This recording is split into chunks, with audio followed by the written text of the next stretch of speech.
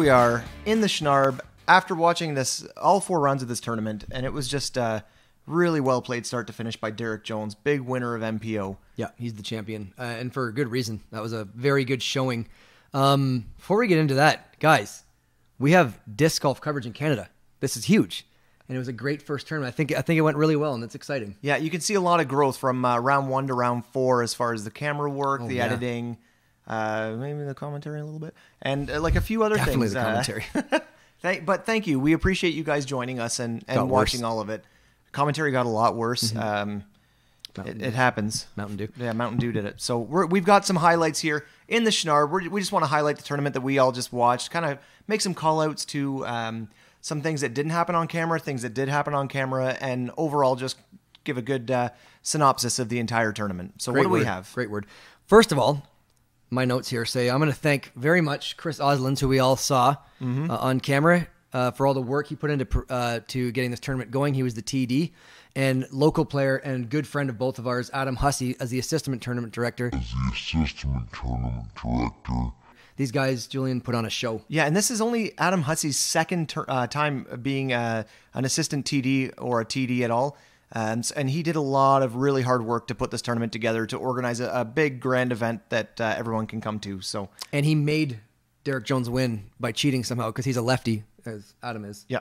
He actually gave him some of his lefty juice to drink before each round. That's right. Lefty juice. I'm drinking this because of Derek Jones. So thanks to those and everybody else, the spotters we talked about, Foxwood and Chicopee. Amazing. 2 great courses, and guys, come and play them if you haven't had a chance yet. Now, Julian, shot of the tournament. I know we didn't get to see everything, but statistically, what do you think? Okay, so this one's kind of not really a fair question. Right. There was an ace this tournament. It was Jeff Scanlon. That's got to be the shot of the tournament. Anytime a disc goes in from the tee pad, number 1 shot of the tournament. That being said, I think we could also do a subcategory of shot of the tournament caught on camera. Yes, I'm glad you brought that up. Like we talked about this before.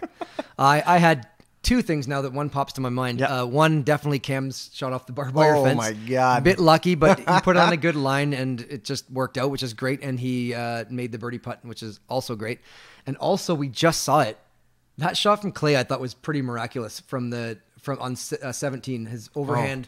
And he hit the chains and almost dunked a birdie from no man's side of the land. basket. Yeah, we saw there was lots of great putts, but definitely those 2 shots on camera were pretty cool. Yeah, they were very good cool. ones to catch. Speaking of great putts, Julian and I both sat down and decided what was maybe a low light or the worst thing we caught on camera, maybe through the whole tournament. There wasn't a lot to choose from because it was so well played until we got to hole 11, final round. That was hard. Sorry, lead card, but that was not a great display of putting. You guys have been putting so well all tournament, and then all of a sudden, hole 11, you guys just decided, you know what? All at once. We're all just gonna miss. I know Oslands had the furthest drive from the tee, and he made his par putt. All 3 other players on the lead card. I think, if I remember correctly, Julian, Clayton had maybe a 12-footer, airmailed it, and then had to make a longer putt, which he did for par. Yep. And then Derek was parked for birdie and just didn't put it in after Cam had already 3-putt. So that was just tough. And then, but these guys being the pros they are, Julian, they rebounded all of them quickly and didn't let it get too far to hand. Oh yeah, big time. So that was kind of cool to watch. So we also want to call out a couple of all of the winners of all the other divisions that we saw, or that we didn't see on camera. Good call. But happened in the tournament. So first off, big shout out to, let's see, MP40. We had Dwayne Chris, Duke. By 6 strokes. Woof.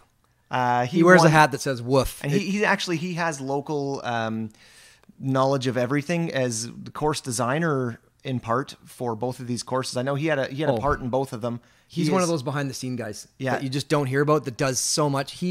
Julian, sorry to cut you off. He maintains Chicopee more than anybody, and that is not an easy course to maintain. Him and Dave Coe, actually. Yeah. Shout out to Dave. So good win for Duke by 6 strokes in the MP40 and cashing in. So no better person to win that. Yeah. We have winner of FPO was Helen Morlock. Not a big field, but at least she took the win. Yep. MP50. Daryl Bankus, he won by 9 strokes. Yeah, that's great. Daryl, another person. Also guys, course designer of we also know Oxwood. who he is. So he's one of those guys that could probably lay in bed thinking about each hole and each shot because he basically designed it. And he does so much for disc golf in Canada, and he is Innova Canada. So congrats, Daryl, 9 strokes. Thanks very much. Yeah, AM1, big winner. I don't know if you guys saw the coverage or not, but I actually didn't even play in the tournament in AM1, but we did have a winner. They won by 9 strokes. Big spread, and it was a close battle. Who won that one?